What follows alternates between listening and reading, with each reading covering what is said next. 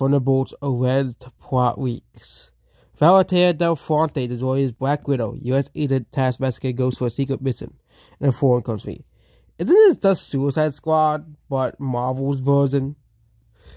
The mission turns out to be a ruse. They were supposed to die so Val could frame them for a crime they did not commit, but they survive. The team recruits Winter Soldier the Red Guy to help him get revenge on Val. Val deploys the Sentry to eliminate them, but Sentry goes crazy and ends up to the team to stop them and save the world. Yeah, this is basically like Suicide Squad, but probably way worse. I don't think anyone's gonna watch this, okay?